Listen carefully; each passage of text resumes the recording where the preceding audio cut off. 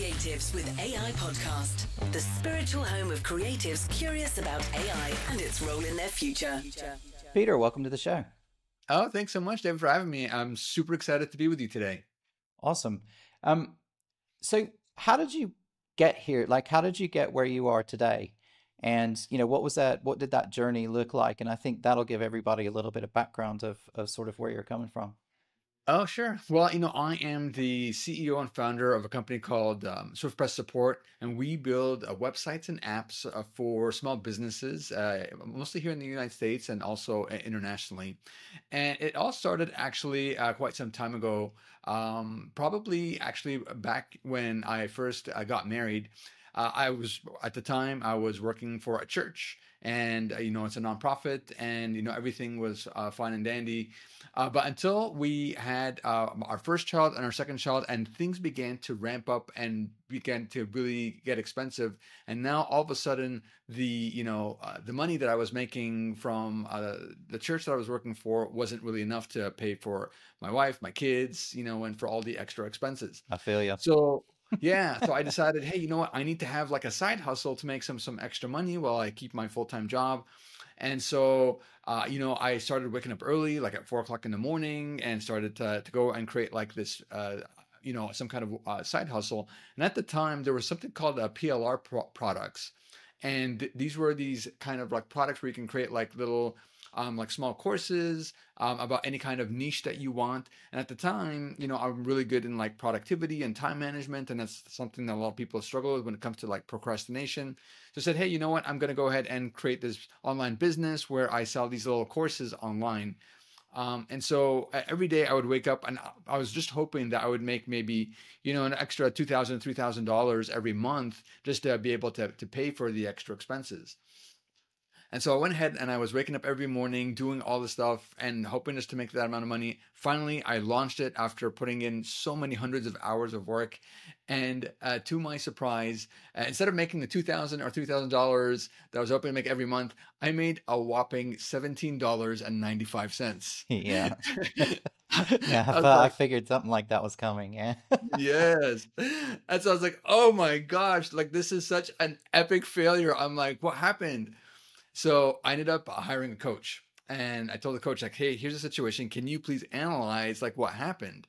And then he looked at like all the stuff that that I did, and he said, aha, I found it. Your problem is that your pricing was so low is that you really hurt your credibility. Like no one's going to believe, that you are this expert guru selling things for, $17.95 online. Yeah. So he's like, you need to go the opposite and go high end and do executive coaching to CEOs and do the time management for them.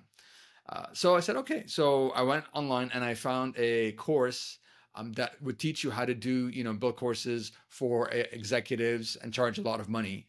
And that cost me $10,000 just to learn that. So I invested $10,000 in the course. There's your lesson. That's the lesson right there. Yep, they should have just gone, this is it. Yep. But wait, so see if you can predict what happened to me, David. So I went ahead and I did the course. I followed everything. There was all these other people in other niches doing the same class with me at the same time. After that, you go out there and you do Facebook ads to bring in your target clients. Everybody's, getting 1 sale, 2 sales, 3 sales, whatever it is, and they're making money after this money, like no tomorrow, because they're charging like, $5,000, $10,000. So I go ahead and I launch it, and I do everything that everybody else is doing, and it's just crickets. I do absolutely no sales. And so that was another failure, 2 in a row. And I was like, oh my gosh, I'm now in debt, from my first business that failed, the second business that I paid $10,000 for the course. So I'm further into debt. Meanwhile, I'm even more into debt because of, my expenses with my children, and I'm just going deeper and deeper into debt. And I'm just like, man, what am I supposed to do?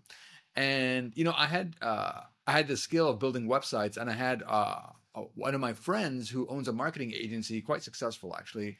And he says, hey, one time he gets a hold of me and says, hey, Peter, I know that you're good at building websites. Would you be interested in doing white labeling with my agency? And I'm like, white labeling? What's that? And he's like, white labeling is basically where I hire you as a contractor, but you act as if you're one of my team members or my staff, and you build websites for all of my clients for my agency. And I said, sure, no problem. At this point, I'll do anything. And that's how I got started. I started building websites for him, and his clients were super happy. And I kept on doing that for several years, and he was paying me and he was making money. And I also branched out on my own, and it was very successful. And I was able to get out of debt and pay, pay my way out. So that is kind of the backstory of how I started my business. We started branching out after that because of apps. Small business owners need to have apps as well. And then we also do advertising for them after we build those websites and apps for them. Now they need traffic, they need to get sales. So we do advertising. So it's kind of a one-stop solution for all of small business owners' needs when it comes to advertising, websites, and apps. And so were you doing that were you sort of moonlighting and doing that as a second job? Was that the idea that you would do your day job and then you would do this on the side? Or were you trying to have that in the very beginning? Did you just want to spin that up in that 2 grand a month? Did you want that to be your full income? Yeah, no, that's a great question, David. For me, I really enjoyed working for the church. It gave me a big sense of meaning and purpose. So the idea was to always just have my full-time job at the church, and then to have a side hustle and just to continue doing that. But what ended up happening is that my side hustle grew to a full-time job, and it became popular as I got more and more clients. And so what I ended up doing is that to this day, and I've been in business for 9 years now, coming up on my 10th year anniversary quite soon, is that I still work for the church and I have my full-time business. I just hired more, staff in Nice. the business to keep it on. So I have both going on. Both going on, yeah. I had a similar background actually, so I can empathize with you because back this was 30 odd years ago when my kids were born, um but I had twins and I worked in the travel industry, and the travel industry doesn't pay very much either. It was great fun and it's a good job, but it wasn't making enough, I wasn't making enough to make ends meet. And so I started this nighttime job doing data conversion for a startup in Chicago. And very quickly, the same thing sort of happened as you know, that job became my full-time job. They're like, oh, we got this big contract. We need you to come on. You're really good at working with people. Because they were just a bunch of software engineers. They didn't have any kind of customer experience on a commercial level and that sort of thing. So they were like, can you just come on and help us with that? And that was my transition into, I mean, that was the mid 90s, and that was my transition into tech. And so very similar situation. So, okay, cool. I like it. So how are you using AI in your day-to-day life then? Yeah, we're using it on so many fronts, David, and I love that you were able to make the transition to tech, because look at where it led you today. So definitely the best Exactly. thing, Yeah. and look at what happened to the travel agency world also. I tell you what, I got out just at the right time, Yeah. because that was still before you could really book your own travel online. And it wasn't too many years after that that really, the big booking sites came on, and then all the airlines started going on, and it absolutely decimated the travel industry from, that agency model. Because, I was working at some jobs, I was working for like American Express Travel, and there were like 300 agents on a big floor, and, we were all just taking costs because that's the only way you could book it. Nobody booked their own flight. You couldn't, Mhm. you know. Yeah. And Yeah. so accidentally, I got really lucky and kind of switched industries, just 2 or 3 years before I think there was a big shift. So yeah, you're absolutely right. But I just got lucky. There was no foresight in it whatsoever. Yeah, that's incredible. I'm so glad that you did, and I'm glad that we got a chance to connect with you today. And then, as far as AI, and I love the podcast, because you're talking about a very important subject, AI. And man, AI has revolutionized, my industry. So definitely, well, for me as a web design agency, we use AI in our agency. Definitely the number one way that we've used it and has helped us out so much is in copywriting. So taking the text for, creating the text for the homepage, for the about page, services pages, contact pages, those used to take hours and hours, and now it takes just a few minutes. We've engineered, an amazing prompt that we know what's the best layout for a homepage.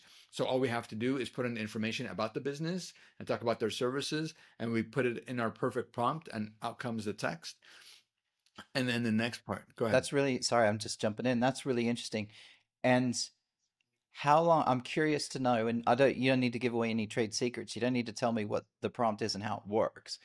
But I've heard this from a lot of people, and I've heard some super, super clever ways. And maybe we can talk about it offline, just so you don't have to tell everybody. But because that's where the real IP is starting to come in, is my point. Is it's how you learn to prompt the system to get out of it something that's useful and good.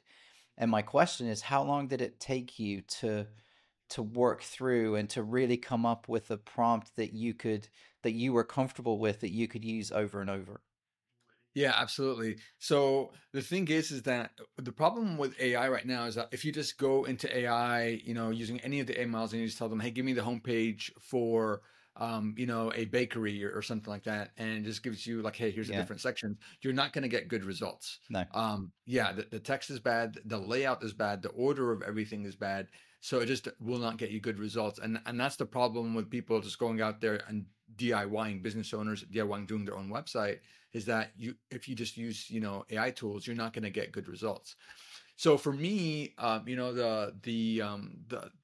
the model that I really found really resonated and brought fantastic results is a model with, I forgot the name of it, but it'll come to me in just a second. But basically, what we like is we if you're familiar with like direct response copywriting, and using those kind of methods in order to elicit a response from the people, because really, a lot of people focus on branding, but we want to focus on, hey, eliciting, people to come to your website and to get them to either capture leads so that you get leads to your business, or that you actually make the sale.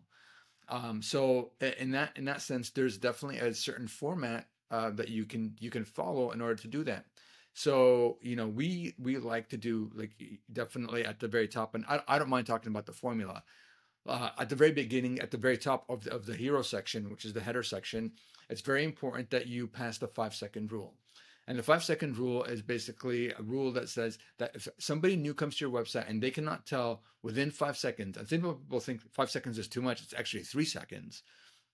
If somebody cannot come to your website and tell exactly what you do, they're leaving immediately. Yeah. And that's like basically, putting, flushing money down the toilet, because It's however so it is that, annoying as well.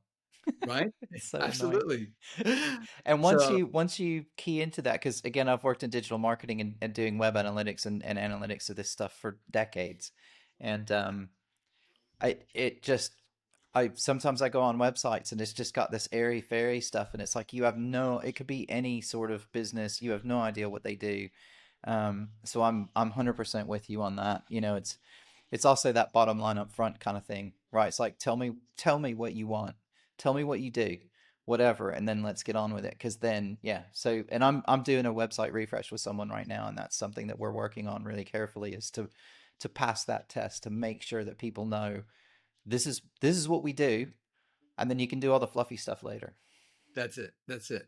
So that's what we do. So we always say in the hero section, the header section, always talk about, hey, what do you do? And kind of include what's the benefit, one benefit of what you do. Yep. And then after that, put in, the text. And then after that, the next thing that we like to do that most people don't do is that we talked about the problem, or we like to say, like, because the thing is that you want to empathize and show that you understand your prospective clients, problem. So we like to say, hey, here's the problem that you're experiencing, and here's the solution. So we do hero section and Yep. problem solution, Yep. and then benefits, services, and then how it works section.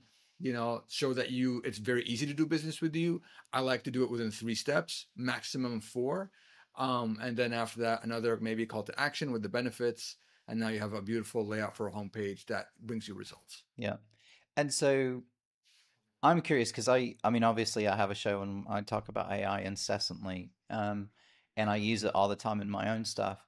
I'm curious to know what do you think about, like, the success rate? I mean, like you said, you've probably tweaked now your prompts to get more accurate, better results. But I also find that a lot of times, even if you say, brainstorm, if you give it text and say, give me 10 ideas about titles for this piece of content or whatever, I can just never get it to do it kind of the way I want.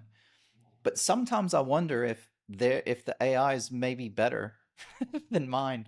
Um, I don't know have you tested that before? Have you ever tested that, and done some A/B testing and say, well, this is what I would write, and here's what the AI recommended. Which one performs better? Have you ever done any of that kind of testing to see if how it works?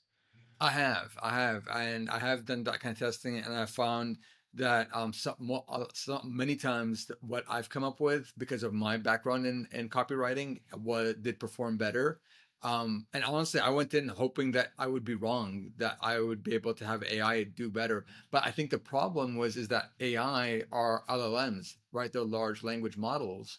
And with that, basically, you have all the data that is, it's learned is basically both good data and junk data. So you have to take that. So, if you have something that would typically get like an A+ in copywriting, but you also have the things that are getting B, C's, and D's and F's, and it's basically saying, hey, here's all of it, and here's the average, and here's what we think you should do. But here's some secrets, David, is that if for example, that there's a good copywriter. And when I'm talking about copywriting, just for those who are listening, I'm not talking about like intellectual property or copyright legal stuff. I'm talking about Yep. the skill and art of writing persuasive copy that convinces people to take your call to action and to do business with you. That's what I'm talking about.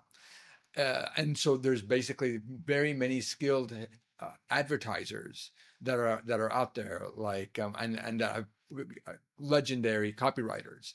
So if for example, somebody that I like is, I forgot his name, Gary Halbert. Yeah, Gary Halbert, one of the very famous copywriters, or somebody else like I forgot Clayton, something else. I forgot the names. But either way, the point is that if you know somebody, the thing is that you can go into your AI model that you're using, like that ChatGPT or anybody else, and say, hey, create this piece of content for me, give the prompt, and then write in the style of the so and so person, the famous copywriter. And then now that, because that the AI has been trained on that, it will spit it out and it will sound very persuasive and sound very different. So you can also play around with that, and that's also been very exciting. And do you think there are any copyright issues around that? Yeah, it depends. And, at the moment there haven't been any, because the people's works that it has been trained on have been public domain.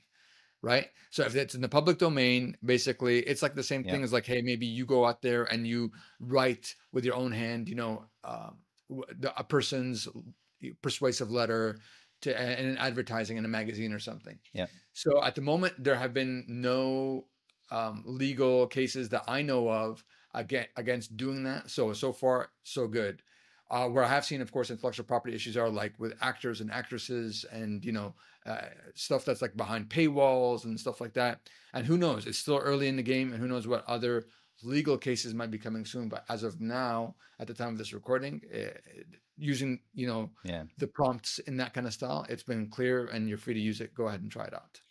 Yeah, and I think just something for the listeners, because we'll have listeners in different countries as well. Aiden. The laws are a little bit different in both countries as well. So, the UK and the US vary in how they approach copyright and all that sort of stuff. So we'll give that disclaimer straight away. Um, Sorry about that. It's been interesting I guess 2 points on that. One is that from what I know as well, anything that's created by AI is not copyrightable yourself. So if you use it, you can't claim copyright on it. And it was interesting because was it the was it Satya or whatever from Microsoft? I can't remember. Someone from Microsoft just the other day said, well, if it's open, if it's on the web, then it's open source and anybody can use it, and it's free to use and no one's got copyright over it, which greatly annoyed many, many people. And so, yeah, I think you're right. I think we haven't seen a test case for that kind of thing yet. And also, I think some of the people probably that you're modeling off of probably aren't alive anymore anyway. And so, are their estates really going to go? And like, I don't know, it's super complicated. It's really complicated. So I was just curious. So how has that affected your work? Like, what's the ROI you're getting from all, like, I guess maybe a first question is what tools are you using? So you're using it to do some copywriting and stuff. Do you use any other tools to do other things, or is that mainly what you use it for? I do use other tools to do other things too. So that's primarily one of the big things that we do is we know we've crafted perfectly our amazing, prompts to build websites and stuff like that. We also use it for UI for the apps that we build for our clients. So also we use AI to build, the user interfaces, the user experience for the apps, and we show it to our clients. They love it, and we're able to build them that way. And the third way, which I think you might be using it also in this capacity, which is the marketing and advertising. So we use also AI in advertising and marketing. When it comes to advertising, we like to use platforms that like can basically sit on top of like the advertising platforms. So the two probably most famous and most popular advertising platforms are going to be Google Ads and Meta Ads. Of course, there are other advertising platforms as well. So like LinkedIn, TikTok, advertising on Snapchat. So we like to use third-party tools. One of the tools that I like to use is called play.io. It's spelled plai.io. And what this does is that it's basically a software that sits on top of these advertising platforms. And instead of you going to Google and you going um, into Meta and you creating the ads and doing all these things, you can go in there and it's basically AI on top of your of advertising platforms, and you're able to basically just give like a landing page to the AI, and basically it'll scour it, understand it, it'll create headlines for you, many headlines. It'll create many descriptions. It'll put them next to each other. It will provide videos from Shutterstock that you can use, and it will remove the watermark. It will also add images if you want. Jeez. Yeah. And it's right. It does everything for you, and then it creates all these different ad sets, and it pins it next to each other, and it also finds the targeting for you, like recommends, like hey, who's this? Who should you be targeting? And then you're off. You just create the ad, and then you create multiple of these, and you put them next to each other. And then on Google and on Facebook, they also have a layer of AI to help them find out, hey, which are the best performing ads, and then Play.io will automatically turn off your worst performing ads and put your best performing ads on, and you just keep on rinse and repeat. And man, we get amazing results Yeah. for our clients using these tactics. Interesting. Back in 2003, I worked for a behavioral targeting company that did something very similar, but they did it inside the content on a website. So as you interacted with the website more and more, we could target the content on the website based for whatever goal we thought you would be most likely to convert. Um, and in plain English, what that means is, say for example, if you went to book an airline ticket, we could work out, were you likely to want a hotel? Were you likely to want a rental car? Were you traveling with family, or like was it a family trip or was it a business trip? And if it was a business trip, you wanted different things than a family trip. So we'd present different hotels, on the list, because we could tell, some was leisure and some was business and those sorts of things. So we could do that within the website. That was 2003. Oh Um, wow. and so yeah, it's super interesting, and the way it can do it. The so you use that. Does it dynamically create the ad content then as well?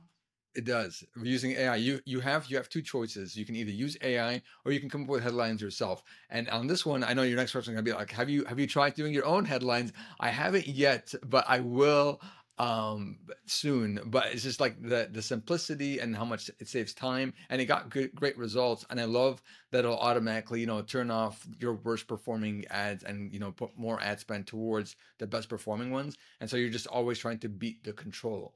And so for our listeners, the control is that one best performing ad that you always have. And so any agency that's worth its salt, its goal is to always beat the control, whichever is your best Yeah. performing ad. Yeah. Your goal is to always, do better than that one. And so that's why it's always good to have an agency in your to help you out with that, so that there's somebody that's always looking out for your best interest, always trying to get you more sales, more leads, whatever you're trying to do for the conversions. Um, Top tip for anybody listening, all of that's really good, but in my experience, and maybe you'll correct me, so this is where the industry may have moved on a bit, but in my experience, that it takes a lot of traffic for that to really work. If you've got a website and you have 10 visitors a week, no amount of targeting is really gonna, do you know what I mean? If you're only getting 10 impressions or whatever a week, that's not enough to be able to do it. You need substantial traffic and you need substantial numbers to really be able for those algorithms to work correctly and to work best. So I guess that kind of depends on your budget and how much you've got to spend and how many impressions you can get, and then for it to start to see what it's going to do. Is that right? Yes, I do agree with you. And I think David, what matters is that it depends on the service that you're offering, and it depends on how it is that you're setting up everything and what does your funnel look like, right? Yeah. So for example, let me give you a case study from us. One of our advertising clients, she owns a school, and the school is basically for both typically developing kids and also for special needs kids. Okay. All right. And so we've set up a landing page for her for special needs. And we say, hey, you know what, if you have a special needs kid, here's our school. It's called Smart Start. And here's what we offer. We help kids with autism. We help kids with, all these different issues, ADHD. And so with that one, basically we're able to target, keywords on Google and also on Meta, and to say, hey, here's a special needs school. And if you're interested in getting more information or touring, just fill out this form. You can get some more information or schedule a tour. And that has been phenomenal. And, with just like $5-10 a day, we've been able to get her like 1 to 2 leads, sending her a message saying, hey, we're interested in coming and taking a tour. So in that sense, it's great, But you take another client, for example, that is selling e-commerce, health and wellness products. They're going to need, like you were saying, thousands and thousands of impressions and traffic to be able to come and make the sale and then do the retargeting and do all this stuff.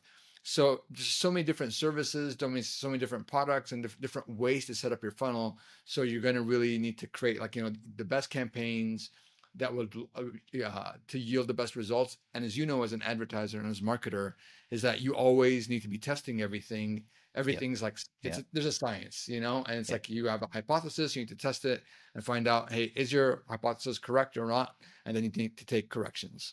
Yeah, that's right. And I apologize for any people who are expecting a pure AI discussion. You're going to learn a lot about ad tech. Yeah, Because we've gone ad down a tech using total rabbit AI. hole of ad tech, and but Yes. that's okay. That's okay. I don't mind. Um, so I'm also curious to know. So you've integrated AI into your workflow, and this is something a lot of people, at least in my experience, don't talk about. And I'm curious to know, so what sort of ROI are you getting from using those tools? Have you actually sat down and tried to work it out and said, well, before we were using AI, this was the situation, and now that we use it, here's the boost that we've got from it. Is it a have you done, I guess the question is, have you done the work and to kind of figure that out? And how did you approach it, and what sort of results did you see?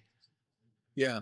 Well, in terms of the advertising and AI, using AI in advertising, all the platforms that I have do have built-in analytics in them. So they've already calculated for us. They can tell us the ROAS, which is the return on ad spend. And we just plug in the client's, price points for their But I mean services. your business specifically. So your business as not for your clients. I mean for you and your business. So, if it used to take you, I don't know, 2 days to write the copy for a website, now it takes half an hour, right? You've saved a day and a half's worth of man days and there's a cost with that. And I was curious across all the different things that you do in your own company, have you looked at that to see how AI has had an impact on the business? Yeah. All I do know is that I've saved hundreds of hours, but to what extent, I don't know. It's just been phenomenal. But like because of the time savings, like you said, like the copywriting would take days, to come up with a homepage and come up with a text. And sometimes I'd even have to hire it out to somebody who's a copywriter, and that was going to cost a few $100s. And now I don't have to do that. Yeah. So that saved me like $300 maybe on a homepage or something that I typically might have done in the past to save time. I don't have to do that anymore. So there's that kind of savings. And then time management, oh my gosh, hundreds and hundreds of hours every single, I would say month, because I use it usually for a lot of different things. I also use it for emails, like to create replies to my emails. And with the tools that I use, like I can go into my email for my business and I'll have already crafted with AI 3 different responses to every single email that I get from my clients. And I just choose which one I want. Boom, done. I just did it. I just replied in 10 seconds and instead of, 5 to 10 minutes for one reply. So you multiply that by, tens and tens of emails that I get every day. Oh my gosh, the productivity and the time management that I save, it's in the hundreds of hours, I'm positive. Yeah, it's interesting, isn't it? And I think, again, it's not something that I hear a lot of people. I go to a lot of events, so many events around AI, and nobody ever talks about the case study. And no, everybody goes, yeah, it's really cool. It saves me all this time. And it's like, okay, but what's the actual impact? What's the ROI that's come from that? And it's interesting, and this isn't a criticism. It's just I find it interesting. No one's kind of sat down and gone, do you know what? Actually, yeah, my day rate is, whatever it is. Let's say, 800 or 500 a day. And you say my day rate's 500 a day. You go, it used to take me 2 days to do that, so that's $1,000, and now it takes me half an hour. Do you know what I mean? So I've Yeah. saved, 750 pounds worth of my time that I could now bill out doing something else. And that's had a huge impact on what I've been able to do. And you multiply that across, again, your emailing and your task lists and all the other stuff that you use it for, and like image creation and just going and finding images. I mean, I've done websites. It's one of the most time consuming things, is going and you're trying to find original imagery, and you're trying to come up with something that's unique, that gets across the message that you want. And you could spend days doing that. It drives me crazy. Um, so yeah, there's a massive upside to that, and yeah, yeah. Anyway, I find it No, really interesting. it's a good point that you bring up, David. I think it just depends on what you're going to do with that information, Mm, or why it's valuable to you. So, if that data and creating that research and finding out, what is the ROI on AI, and you need it, let's say, for example, maybe, you need it for your shareholders, or, your board information to justify costs, and all these different things, then yes, you would need to do a study and, come up with that information, because that information is useful to you. For somebody like me who's a sole proprietor, you know what I mean? Like I don't, it doesn't take a genius to figure out that, hey, this tool is amazing and it saves me like so much time. I'm like, boom, I'm good. I'm sold. I'm going to pay the $20 a month, the $30 a month. I love it. I'm going to use it. So yeah, in that yeah. sense, but I can imagine for people that do need the information that would be useful for presentation or to share with their company or with their employees, yes, doing a study would be very quite valuable. Do do you think it's, and again, this is going to sound like a pointed question, and it's totally not. But do you think, as your business has grown, would you have hired people to do some of that stuff, or has it meant that you didn't have to work with contractors? Like you said, you don't have to go out to somebody to write the copy for you. So from that perspective, it's kind of saved you some money, and it means that you're more efficient and you don't have to do that.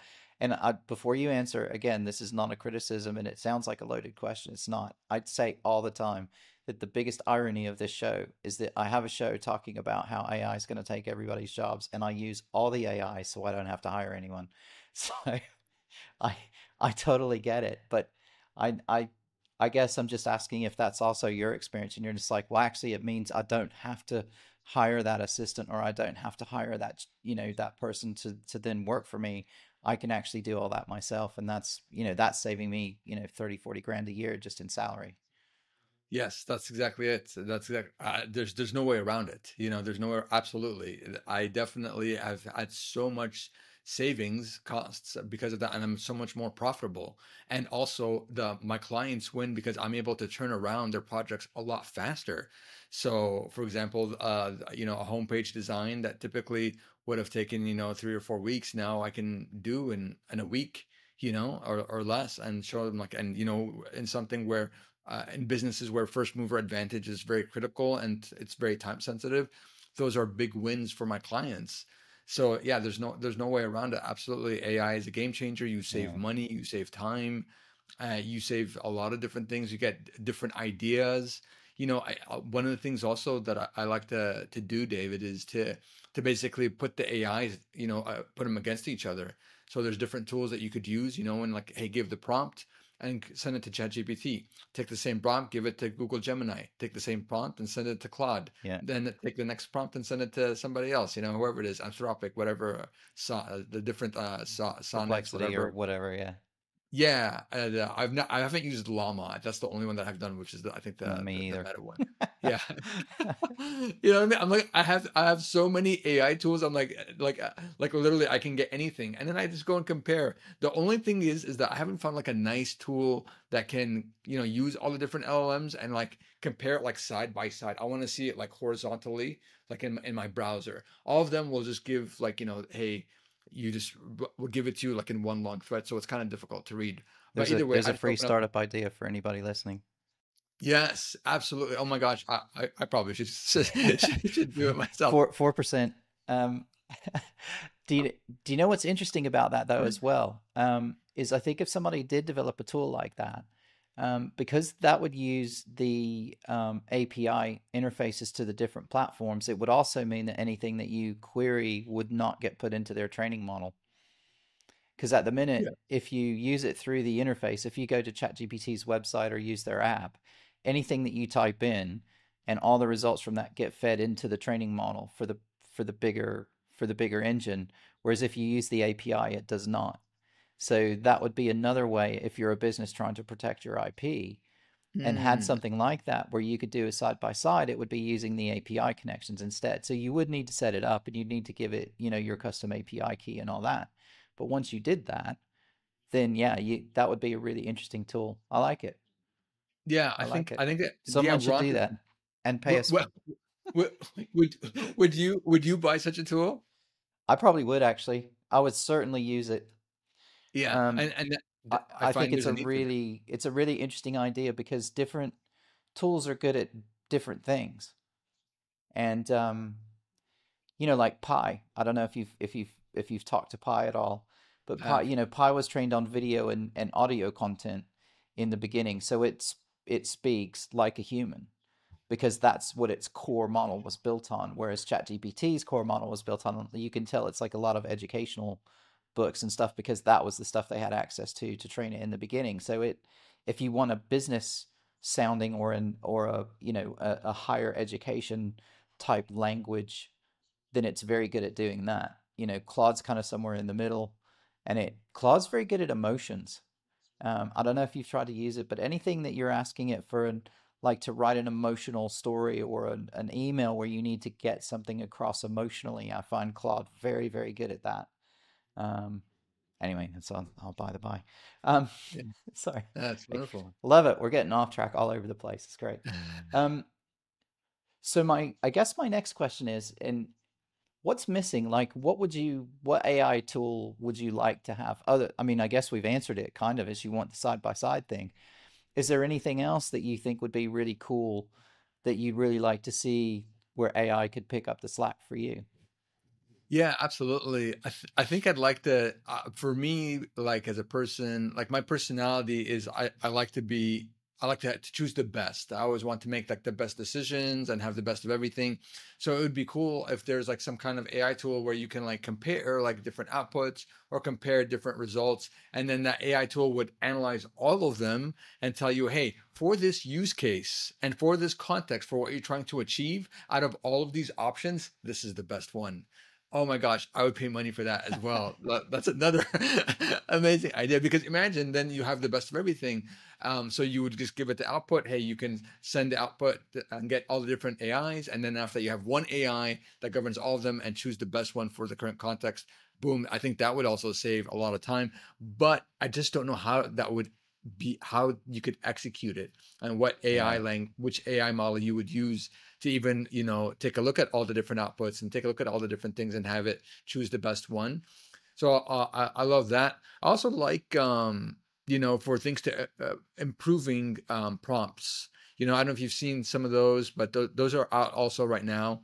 But they could definitely use some improvement themselves. So about like, you know, how to improve, like when you give the prompt itself, and then you say, hey, improve this prompt, and it would improve it for you. A lot of times it does get you better results. The best tip I got from someone around prompting was the phrase "make it punchy." Make it punchy. And if you just say "make it punchy," it takes a lot of the extra words out. So it will actually just it will condense everything and make it a little bit more concise. And and oddly, it makes it sound more human instead of less human. It takes like all the therefores out and all the like random words that again you only see in educational text that no one ever writes in any marketing copy ever anywhere. And it tends to remove all that stuff and it makes it sound more human. So I don't know if you've ever tried it, but try it on a few. Ask it to give you a description of something and then say make it punchy and see what it comes back with and see if you don't like it better. Yeah. That's a Uh, top tip uh, that someone taught me. yeah, I do want to try that one. So I've never tried it, make it punchy. So I'm going to definitely try that immediately today after the podcast.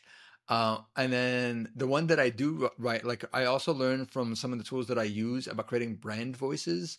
And with brand voices, like you can like analyze any kind of brand. Let's say you want a brand like Nike or whatever. You give them the copy, and then the AI will tell you, oh, this brand voice is educational and sympathetic and empathetic and conversational.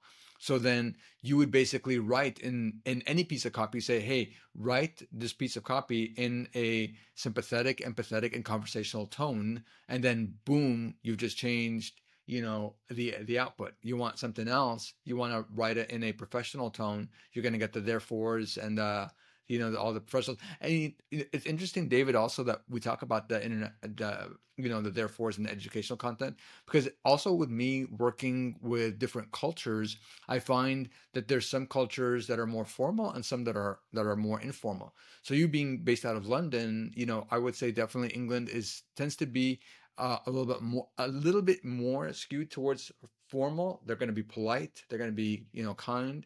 But also they do like to get to the point.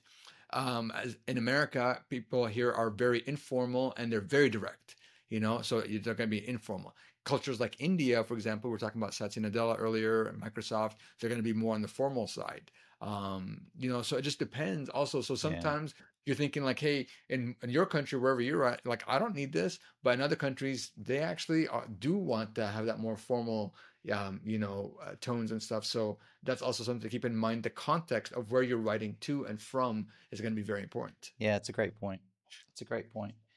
So if you had to take out your crystal ball, and how do you see things evolving over sort of the next, I don't know, 3 to 5, because any further than that's ridiculous to even talk about. I mean, 5 years is ridiculous to talk about to begin with, but we'll limit it there. Where do you see this all heading? Like, where do you think we're going to be 5 years from now? Yeah, I definitely see there's going to be lots of jobs that are going to be lost. And so it's very important for people to be nimble and to see the writing on the wall. So if you are in an industry and you are going to have a job that is going to be overtaken by AI, it's best to start getting education and training on something else and seek a new career, seek a new business, a new side hustle, whatever it is. Because AI is estimated that it's going to replace like 300 million jobs or something like that. Is what I heard. Is that the correct statistic? 300 million, 3 million? I don't know Yeah, what the number. probably. Yeah. I'd say that's a low estimate globally, but So, yeah. some astounding, number of jobs, 300 million jobs in the world, right? And we have a world of 8 billion people at the time of this podcast recording. So I would say, yeah, I think it's going to take over. I think it's very smart for you to be also to have your own business. To be honest with you, I think it's good to be a master of your own domain and be in a business where you can use AI to help out your clients, and that is also going to be AI proof. So think about, you could, ask AI, hey, what are the business ideas that I can create that where you will never be able to take over my job? Yeah. Soon as that. You're going to be a tradesperson, I think. Electrician, that sort of thing, service. You're right. You're Those right. are those are the things, and I'm also curious to know I don't know how old your kids are, and if you want to say, and it's okay if you don't, but the, what are you saying to your kids? Like how, because I have children, I have children as well. And I'm curious to know what you say to them about, while they're in school and they're trying to figure out where they want to go. And, you're going to have to tell them and try and give them some guidance. And how do you do that in a world where everything's moving so quickly and whether we like it or not, we live in a society where people are judgmental about what types of work you do. So, if you do blue collar work, then people will judge you, even though you probably make more money than they do, um, Yeah. and you've got more job security. But do you know what I mean? It's like it's a really confusing kind of time because nothing's ever come for the smart people before, and now it's coming for the smart people who work the white collar jobs. And I think there's gonna have to be a big distribution, and I'm just curious to what you say to your kids. Yeah, I find myself saying the stranger things, David. Oh my gosh, I love this question. And because, for me, I'm the son of immigrant parents.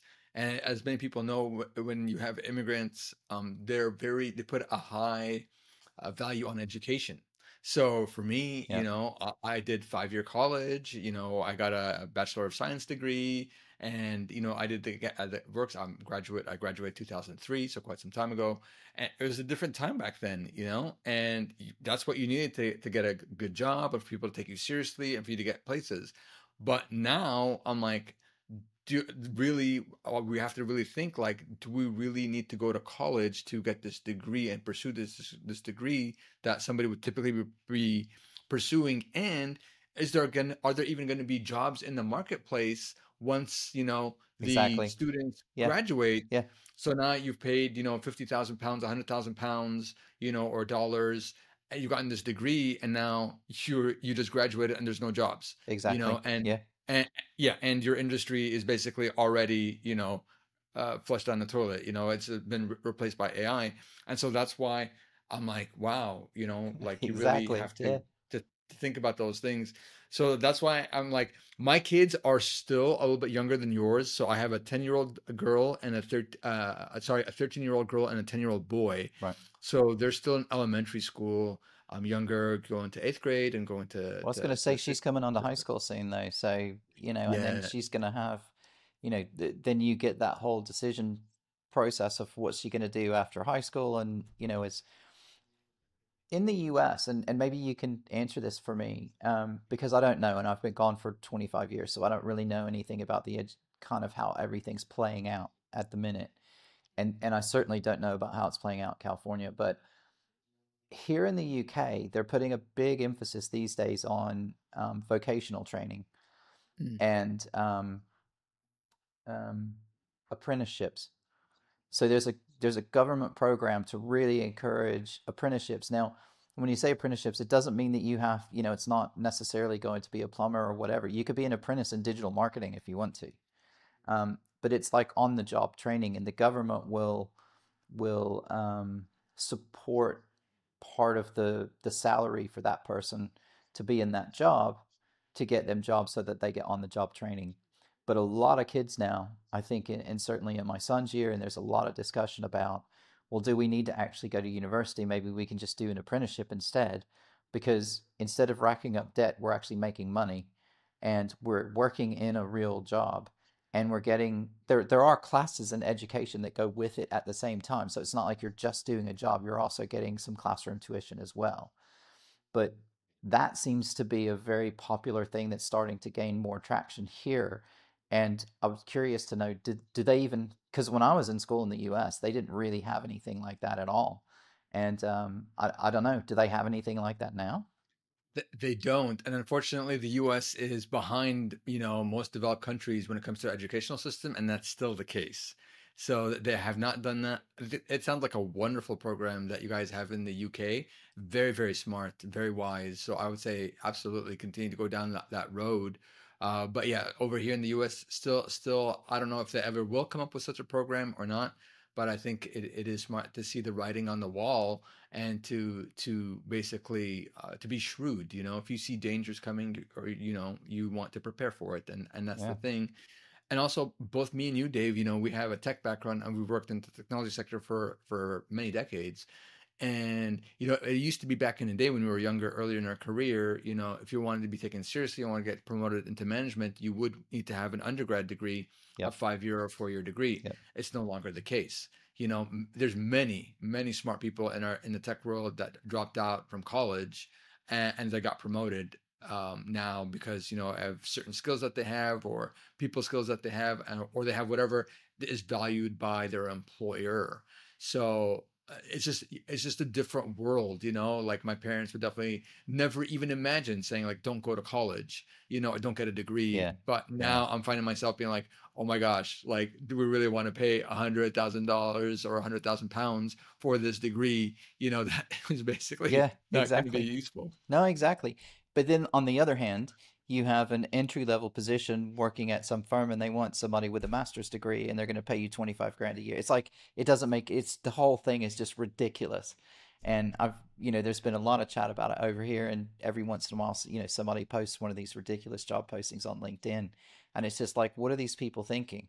It's like, this is an entry level position and they're asking for people with degrees. And it's like, someone with a degree isn't going to want to make 20 grand a year on an some entry level job. And it's like, so if you even try to apply for it, you get immediately weeded out by the algorithm, because the algorithm goes, oh, well, you don't have a degree, so we're not even going to look at your application. And it's like, you can't even get your foot in the door. So something's got to change. We really have to look at it.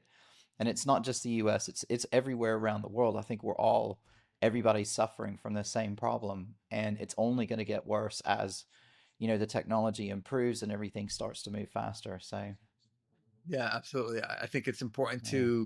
to think about, where do you really want to go? And that's why I was saying earlier today that I really like the idea of side hustles and businesses, because then, you're not at the mercy of somebody saying like, okay, sorry, we're going to cut off your job. We don't need you anymore. AI is replacing your job. You no longer need it, or whatever. And that's the problem with going and having these things, these jobs where you're working for employees, white collar jobs, is that really, like, is your job safe? I don't know. It just depends on what you're going to choose. But like you're saying earlier, a lot more people are going to need the vocational kind of jobs, the plumbers, electricians, and stuff like that. Until one day we create a robot that can be an electrician and can get electrocuted Yeah. all day long, and he doesn't die. So amazing. I think we're actually much further away from that than we are from an AGI solution, Correct. just because Correct.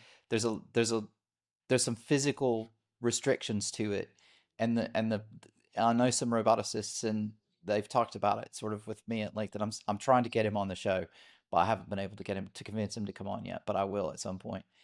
Will, if you're listening, I still want you on the show. But yeah, no, you're absolutely right. So two things. I'm conscious of time. We're about out of time here. So one thing is, just before I ask you the last question and put you on the spot, where can people find you, and how do they get in touch? Sure. You can find my company, and the best place to reach us is at swiftpresssupport.com. So that's swiftpresssupport.com. And from there, you can see all of our social media handles. Although the best way to get in touch is to, fill out the contact form or book a call. You could book a call on my website. So that's the best way to connect with me. Awesome. Last question. I am going to put you on the spot a little bit. Please. If you could hear from someone on the podcast, who's the person on this podcast? Who's the person that you would like to hear their thoughts on AI? Who would you like to hear from? Oh, sure. It could Yeah. be anybody. Yeah. Get me, what's it called? Sam Altman. So can you do that? It's a shout out to Sam Altman. I will use it. Wonderful. It's a deal. Yeah, I think he would be a good person to have on, and I think with your poignant questions and your amazing questions that you've asked today, I think you'd really be able to dig deeper and get things out of Sam that other interviewers typically would not have asked him. So I love the questions. You're very insightful, very thoughtful about your Thank you. questions. So that's why I'm like, hey, I would like to see an interview with you and Sam as opposed to anybody else. Sam's way smarter than me, so I could ask him stupid questions for an hour and see if I could trip him up. Yeah. Amazing. Absolutely. Peter, thank you very much for your time. I really appreciate it. It's been a great conversation. Thank you so much, David. Amazing conversations, amazing questions. I love everything that you said today. And I hope that I'll get invited for another talk with you sometime soon. Brilliant. We'll speak to you soon. Bye-bye. All right, bye-bye. Creatives with AI is a proud member of the AI Podcast Network. To stay up to date with current episodes and show information, subscribe to their newsletter at podcastnetwork.ai. And don't forget to follow the show on your favorite podcast platform, so you'll always get the episodes as soon as they're available. Thanks again for listening, and stay curious.